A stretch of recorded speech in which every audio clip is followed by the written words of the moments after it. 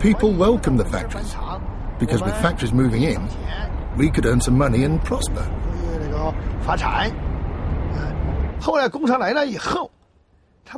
But then once the factories were here, people realized our water's been polluted. We can't drink it. Our soil's been polluted and grain production has fallen. Our fruit trees have died of pollution. Our pigs have died. Our sheep have died. And our people have died too. Died of cancer. Then they thought, we don't want development like this, factories like these. At first we wanted money, but now we want quality of life. China's people are paying the price for her rapid economic growth. The prosperity touches some, the pollution touches all.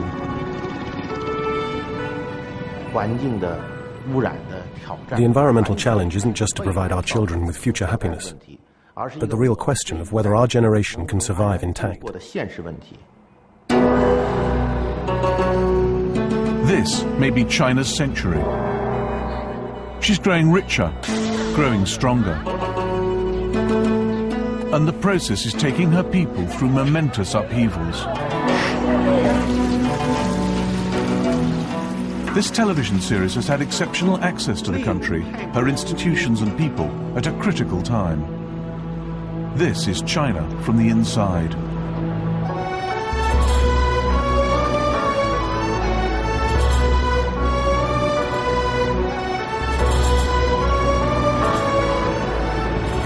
Nature in China is becoming a battleground, contested by scientists, environmentalists, government, and ordinary people. 1.3 billion of them, whose water, air and soil are at stake. Development creates human as well as environmental cost. Giant construction projects involve resettling people in new cities, uprooting millions from land, job and home.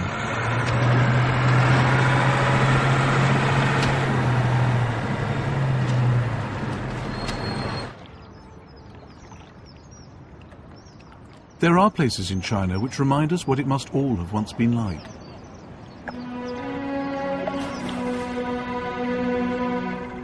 When the rivers were at the centre of daily life. When the water was clean enough to wash vegetables in.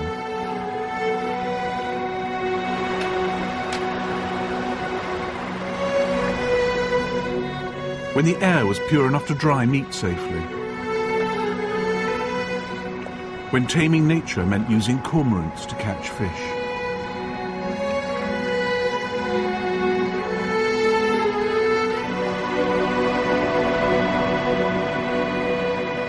Yet the Chinese also have a long history of improving nature.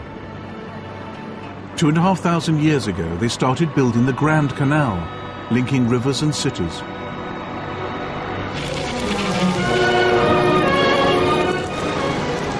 By the 1950s, heavy industrialization was the priority. Chairman Mao Zedong urged the Chinese people to conquer nature, thereby freeing themselves from it. Half a century later, China opens a new coal-fired power station every week of the year and emits more greenhouse gases than any country other than the United States. You can't solve the problem of poverty without economic development. But as you speed up economic development, you can't help but destroy the environment. To cultivate more land, you have to build roads, chop down forests. You have to do the same to build a factory. And with this kind of economic development, emissions of industrial waste and gases massively increase, as does human sewage, with the rise in population density and living standards. And so there's more and more pollution.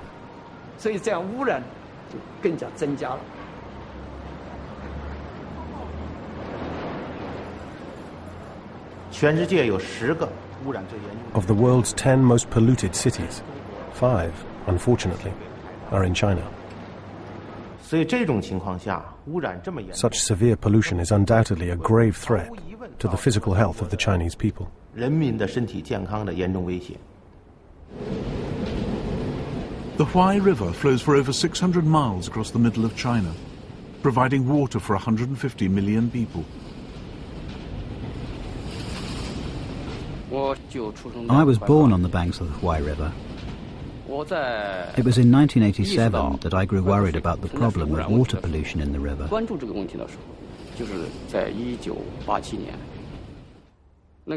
I'd gone back to take pictures of the scenery, but there no longer was any scenery.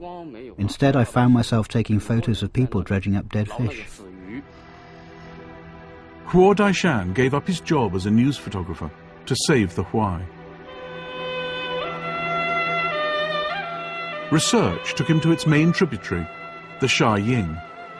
Nearly 500,000 tons of human sewage a day are tipped into it, plus 1 million tons of untreated wastewater from paper mills, tanneries, chemical works.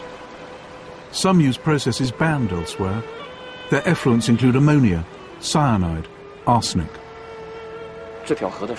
Water from this river has flowed through irrigation channels into villages and sunk into the ground. People who drank this polluted groundwater just became ill. The water of this river, the black and stinking water, takes death with it wherever it flows. It really is a river of death.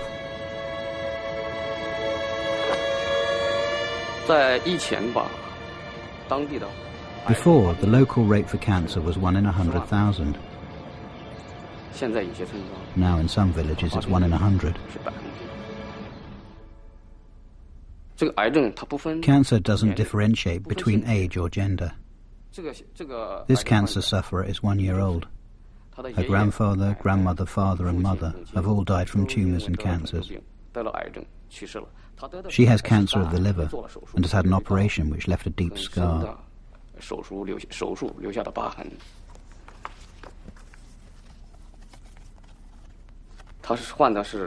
This woman had esophagus cancer and had an operation followed by chemotherapy. She lost all her hair. When I saw her, she was already beyond cure, was preparing for death and had put on her burial clothes.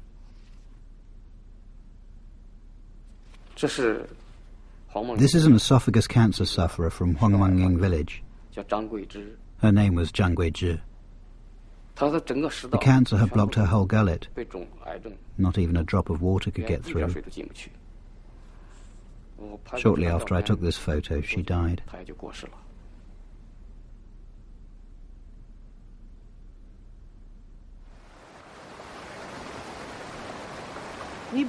It's widely reported that because of Huai River pollution, there are cancer villages. But if you sue through the courts, the requirements for evidence are very strict. If you don't have this evidence, you might lose the case. And where the cause of illness is pollution, it's very difficult to gather evidence. So, say you've got a disease like stomach cancer or lung cancer, and you say it's caused by polluted water. It's extremely difficult to prove a causal connection between the two.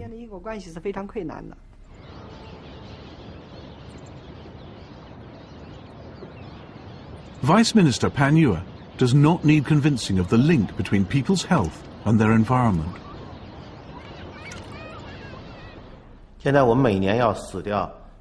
2 million of our people die from cancer every year. We don't have accurate figures. We haven't done the sums. But many cancer cases are related to environmental pollution. But a booming economy is one of China's priorities, and the Environment Administration has limited power to hinder that. Our environmental law has tens of sections, but it stipulates that we can only play a supervisory role and don't have the power to shut down polluting companies. It's surprising that in all these sections we haven't been granted this authority. We don't